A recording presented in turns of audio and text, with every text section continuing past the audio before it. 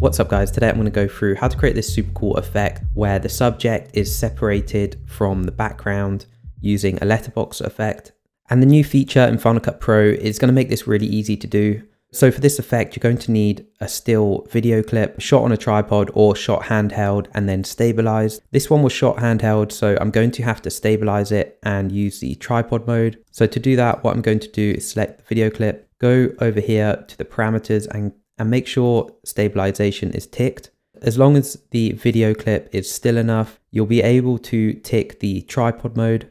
And the tripod mode is pretty cool because it turns a handheld video clip into a completely still video clip that looks like it's shot on a tripod. At the end of this video clip, we have a clean frame without the subject in it.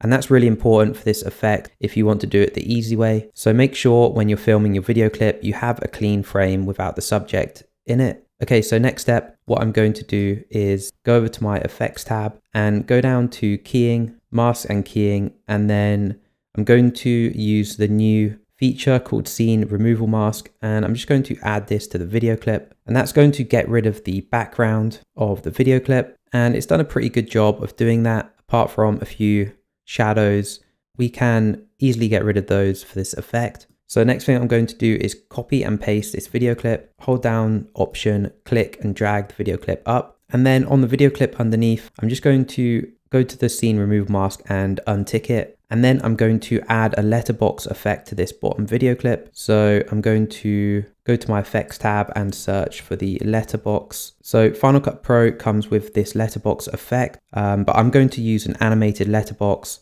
which is a pretty cool plugin pack if you're looking for some new effects. I'll leave it linked in the description. And I'm going to drag this blur open letterbox on. And I'm using this preset because we get this cool animation at the end. So now with this letterbox effect added, the subject comes out of the frame into the letterbox and it creates like this separation effect. So now the effect is pretty much done. It was super easy. There's a few little things I could do to perfect it. So one of them is getting rid of the shadow which comes below the letterbox here. And to do that, what I'm going to do is just add a mask to this top video clip. So I'm going to go to my effects tab and I'm going to go to mask and keying and drag on the draw mask effect to the top video clip.